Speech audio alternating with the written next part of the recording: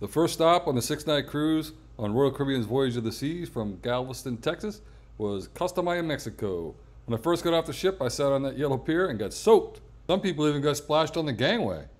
I happened to see that the pier trolley was just about to leave, so I jumped on it, saved myself about a 5-minute walk to the shopping area. It's quite an elaborate shopping area that reminded me of the Puerto Plata port in the Dominican Republic. I love the beautiful mural, and the water was absolutely beautiful. There is quite a bit of sargassum grass that's coming close to the shore, just like in a lot of the Caribbean. I'll have a little more info on that later. Hola. Gracias. When you get to the port, there's lots of maps and signs to tell you where to go, and there's even this elaborate forecasting system using a coconut. Just past there is where you're going to see all the lines for the shore excursions pre-booked from Royal Caribbean. There was a lot of traditional dancers there where I guess you could get your picture taken with them for a tip. All right. Here we go.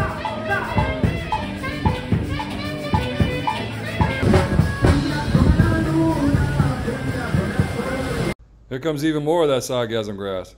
They got very close to the pool area. Apparently, tiny creatures live inside that sargassum. My daughter got bit by something and her hand swelled up. Fortunately, we had some allergy pills with us and it cleared right up in a day. Wait, are we on Rixtrips right now? No! Oh. I just missed the more than 600-year-old tradition Dance of the Flyers. Has something to do with a drought way back in the day, and they did a dance for the sun gods. I showed her some clips when I saw this at Cozumel. Be sure to check out that video. I'll put a link in the description and up above.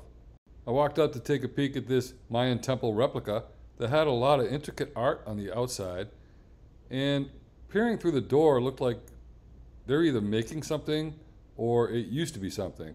Either way, it was pretty cool. It's worth the trip up the stairs because you get a really good view of the port and a beautiful view of the ship. Back to the port shopping area, I saw all these skywalks.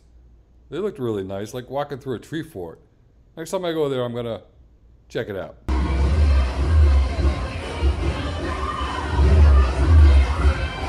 They have a lot of beautiful flamingos right in this beautiful aviary that's right in the middle of the shopping area. There's some beautiful birds, and that's the entrance to the tree fort that goes all around the park.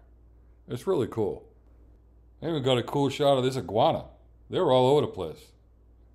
Continuing through the shopping area, you'll find this other outer ring, and it's like an alleyway of shops, restaurants. This is also where you're going to find the shop where you get the dolphin excursion tickets, which is where you can swim with the dolphins and get pushed by the dolphins. Sure looked like fun. There were lots of places you could see the beach and get beautiful shots of the ship, and this El Faro restaurant looked pretty decent. The Magic Garden is some sort of tequila and chocolate experience.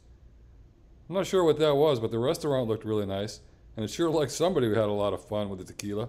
Wow.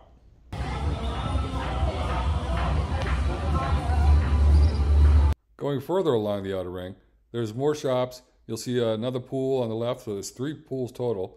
And then you'll find the exit to the place where you can rent a golf cart to go downtown or get a taxi. I stayed on the port this time, but the next time I go to Costa Maya, I am going to go to the Krazy Lobster. I heard it was fantastic. They even have their own version of the flow rider here. These church bell towers reminded me of Punta Delgada in the Azores. Be sure to check that video out. That looks like a nice friendly fish, but these fish aren't. These are little piranhas that are supposed to clean your feet. I was pretty leery of it. Now I'm back at the center pool. Probably the biggest pool in the place. And like all the pools, the use of the lounge chairs are free as long as you're buying food and drink. There sure was a lot of activity going on at this pool, and they have a nice waterfall there. Looked very refreshing. They even had a bunch of dancers come out.